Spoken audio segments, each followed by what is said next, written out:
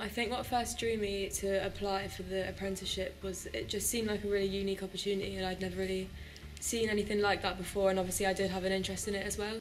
At the start, I'd finished GCSEs, left school, and I was thinking to myself, what am I going to do next? And I need to apply for something. I was looking at the government website and I saw this, and it just ticked all the boxes and it sounded really cool.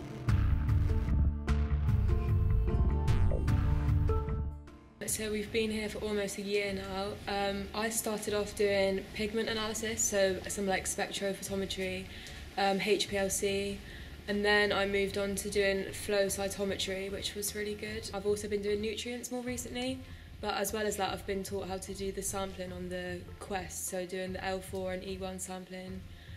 Some benthic survey I've been involved with too.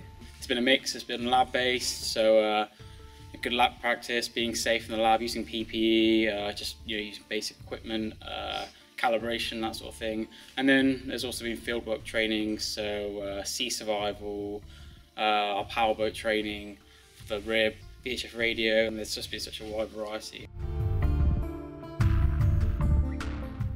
We've also been involved in lots of outreach throughout our apprenticeship so far. It's been working with the National Aquarium, going to the events there. We've also been going to some of the local colleges, again, to speak to sort of younger primary school age children, just to show them what sort of science happens at PML and how us, as sort of the younger members of staff, how we're involved and how it's a sort of career that they could get into even at a young age.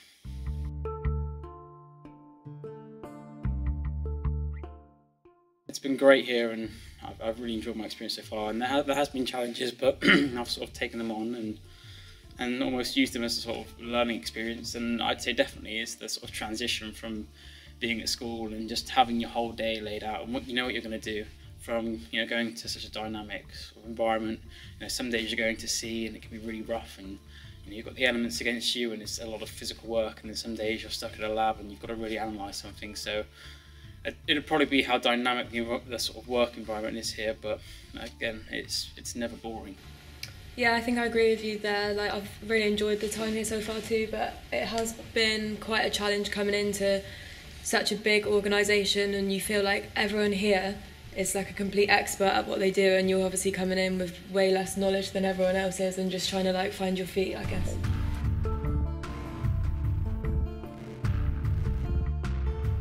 I think some of my best moments have probably been when I've been out on field work, and it's just been like really beautiful out there, and yeah, this is really good. It's like hard to believe that I'm in the position where I can be doing stuff like that for my job. That's probably when I appreciate it the most, when I'm out on the water. It's difficult to pick an exact moment which is the best out of them all, but I'd probably say meeting Princess Anne, member of the royal family, that was pretty special. I definitely feel part of PML. Everyone here has been really welcoming and accommodating to us so far, haven't they? I thought it might be weird because obviously everyone's like an expert and really knowledgeable and stuff, and I didn't know if they'd be like, "Oh, who are these people? Just come in and they don't know anything." But yeah, everyone's been really lovely and really accommodating and nice to us. A lot of people here are double my age and a lot older than me, and it's strange coming into an area where people have been here for years, and that they're such experts and they really know this place, and we've only been here a year, but everyone has been so welcoming, and they just go through everything and make sure that we're competent with it, and then they give us the responsibility, they let us do it, and they're so good with us.